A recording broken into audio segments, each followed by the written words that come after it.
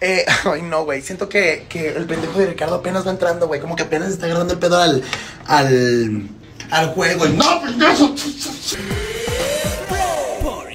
Ricardo Peralta es uno de los nominados en la Casa de los Famosos México. Tras la salida de Adrián Marcelo, el popular torpecillo pidió disculpas al Team Mar por quedarse callado ante los malos tratos. Güey, ya estoy aquí en mi campo áurico, en mi aura, en mi zen, que te dijera al juego. Y no, pendejo. Bueno, y pues vengo aquí como ridículo, como pendejo, pepenando votos, a ver si quiere usted votar, si lo quiere tener una semana más. Jair Sánchez, su amigo de trío de tres, no dudó en pronunciarse para pedir votos. Si no, estoy de acuerdo, güey, yo sé que la ha cagado mucho, o sea, pero yo ya tengo, güey, una nota donde le voy a decir todas las pendejadas que hizo.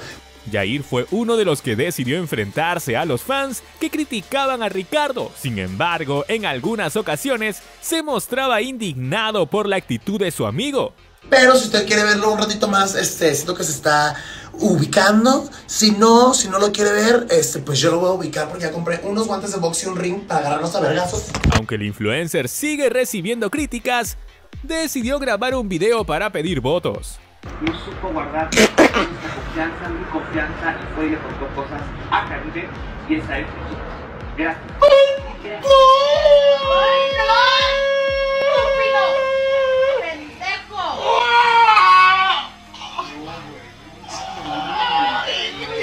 ¡Te voy a verguear!